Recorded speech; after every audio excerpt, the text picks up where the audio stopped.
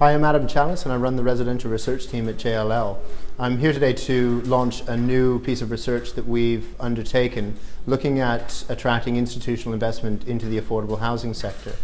This is a sector that has lost 60% of its funding as a result of the comprehensive spending review and has really been looking for new sources of capital, private sector capital, in order to continue developing affordable homes.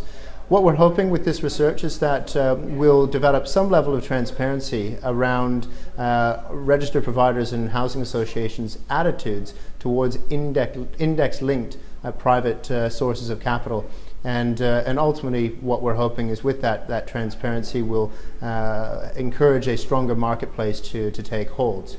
If you're interested in the research and you want to read a little bit more, have a look at jll.co.uk/residential, where you can find the report.